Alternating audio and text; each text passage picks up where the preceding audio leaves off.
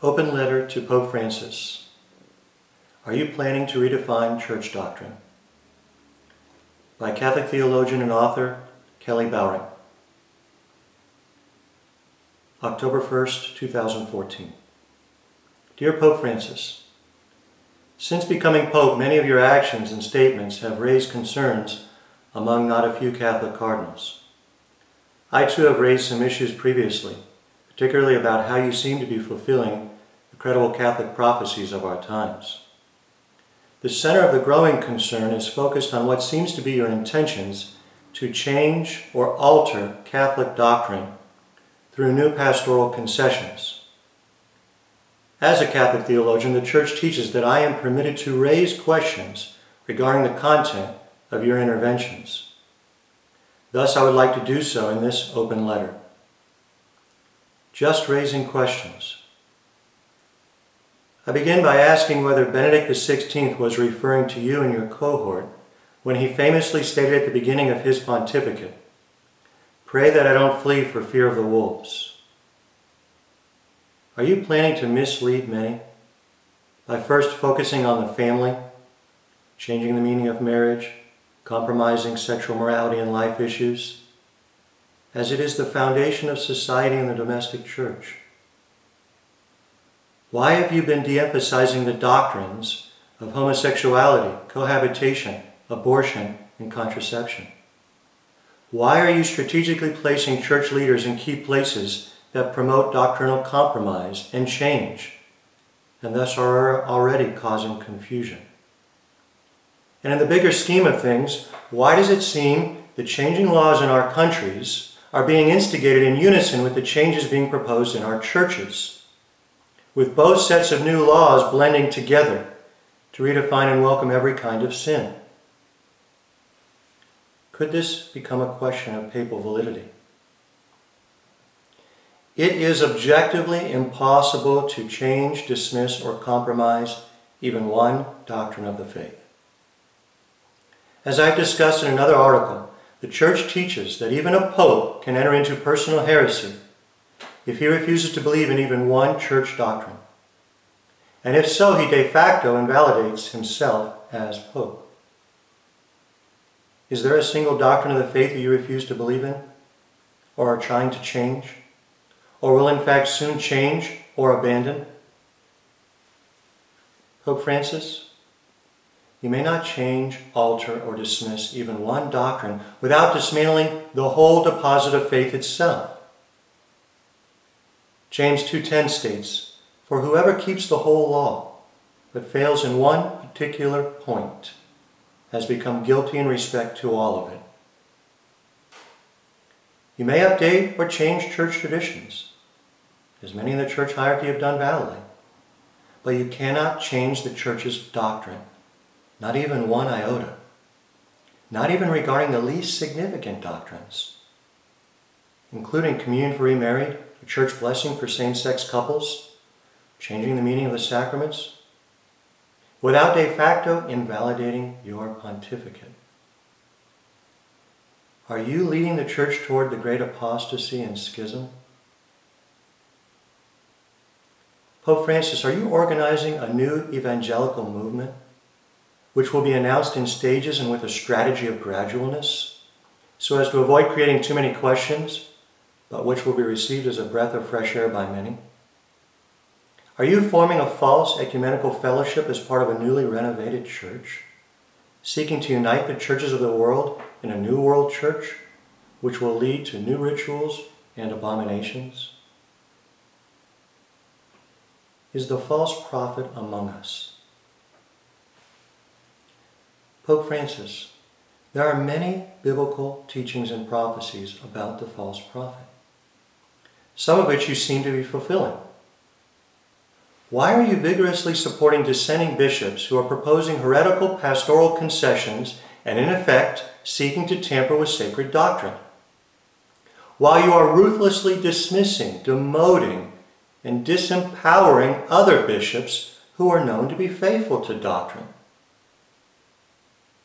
Why do you offer tremendous pastoral sensitivity to people who don't even want to practice the faith and are bent on offending it? while you've directed massive antagonism toward those who do?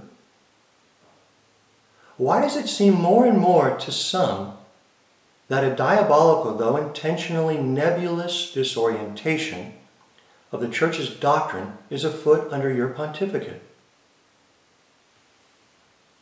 The Bible warns of false teachers who lead God's people astray with their lies and their recklessness.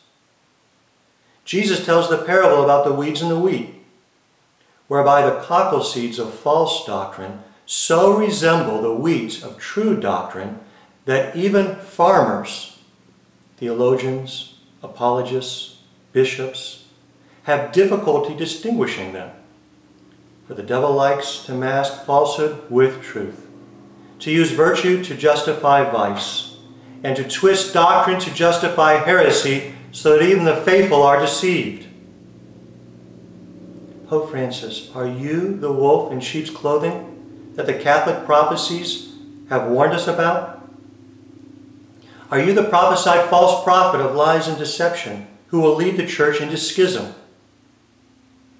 Are you the anti-John the Baptist and precursor of the Antichrist who will rule the world? Will you soon be at death's door, as the book of Revelation prophesies? Only then, just as if a miracle has taken place, seem to have risen from the dead? Two sources of private revelation are particularly worth considering here. First, at La Salette, Our Lady warned that Rome will lose the faith and become the seat of the Antichrist. The Church will be eclipsed, and we won't know who the true Pope is. And second, at Akita, Our Lady warned that the deceit of Satan will infiltrate into the Church, and we will see good cardinals divided against bad cardinals. And there are many other credible Catholic prophecies that give insight, warning, and direction about our times, ones that every Catholic should be aware of. It is quite possible for a master deceiver to fool the Catholic faithful. Father Maciel, founder of the Legionaries of Christ, with his seeming orthodoxy, humility, and holiness, successfully deceived even a Pope Saint, John Paul II.